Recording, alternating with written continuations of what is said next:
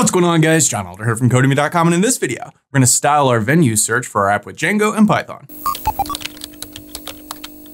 All right, guys, like I said, in this video, we're going to style the venue search page. But before we get started, if you like this video and want to see more like it, be sure to smash the like button below, subscribe to the channel, give me a thumbs up for the YouTube algorithm, and check out Codemy.com, where I have dozens of courses with hundreds of videos that teach you to code. Use coupon code YouTube1 to get $30 off memberships on all my courses, videos, and books for one-time fee of just $49, which is insanely cheap. Okay, in the last few videos, we've been working on the event search, but way back at the beginning of the course, we did this venue search, and this is the output page for the venue search. Not all that useful. Great, we can click on them and go to the thing, but we should probably spend just a couple of minutes styling this page. Now, this video should take like 3 minutes to do because we've done this many times before, but I figure we should probably just knock this out and get it out of the way. So that's what we're gonna do in this video. So head over to our code. I'm using the Sublime Text Editor and the Git Bash terminal as always. And as always, you can find a link to the code in the pinned comment section below, as well as a link to the playlist with all the other Django videos in this series. So check that out if you haven't so far. So let's head over to our events folder and our templates folder, and then our other events folder, and come down here and look at search venues. And this is our search venue page. And there's not much going on here. We've got a center tag. I'm just gonna go ahead and take that out right now. We don't wanna center this stuff. And it's just, we're passing venue in from the view, and then we're looping through it and then putting the link onto the page. Not very exciting. So if we head over to our, let's see, showvenue.html page, this is the page that comes up when we, let's go over to our app. When we go to all venues and then we click on a venue, this page pops up. So I want this formatting with the card and all that stuff, but I want it whenever we do a search. So we could just copy this code, make a little modifications to it. And you can see here's the div with the card. So we can grab all of this, head back over here to our search venue page. And then here it says you searched for, and there's a line break. And then we have this for loop. We're gonna need that. So actually, let's just get rid of all of this, right? We don't need these links anymore.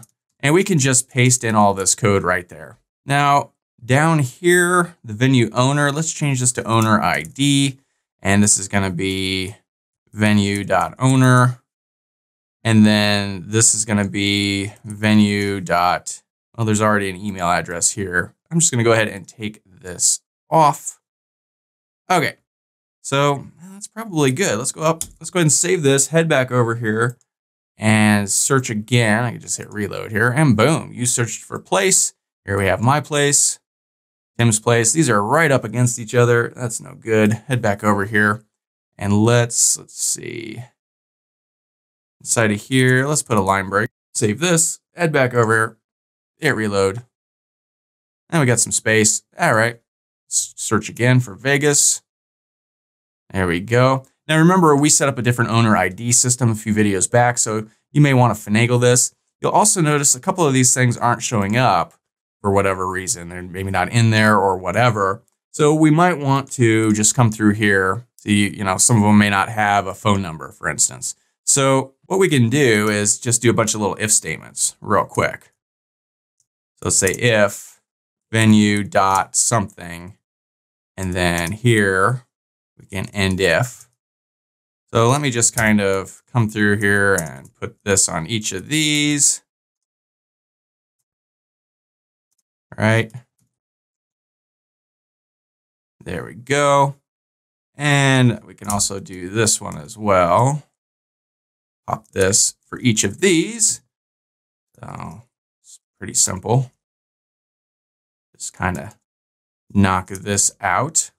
So this one's going to be venue.address. This one's going to be venue.zipcode. This one's going to be venue.phone. This one is going to be venue.email address. This one's going to be venue.web. And you'll never guess what this one's going to be, venue.owner. And if we really want to come through here, we can kind of, tab some of these over just to make it look pretty, whatever, right?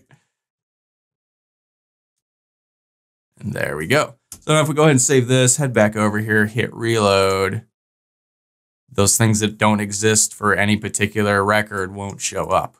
So, okay, just that easy. And that's all there is to it. So this should be old hat by now. You should, we've done this many times with many different pages, with the showing venues pages, showing events pages, all the different things. The event search we formatted like this. So you should be able to understand how to do this on your own, but it's sort of part of this whole thing. So I figured we'd at least do it and knock it out really quickly. And that's all there is to it. So that's all for this video. If you'd like to, be sure to smash the like button below, subscribe to the channel, give me a thumbs up for the YouTube algorithm, and check out Codemy.com where you can use coupon code YouTube1 to get $30 off membership. So you pay just $49 to access all my courses, over 47 courses, hundreds of videos, and the PDFs of all my best-selling coding books. Join over 150,000 students learning to code just like you. My name is John Elder from Codemy.com, and I'll see you in the next video.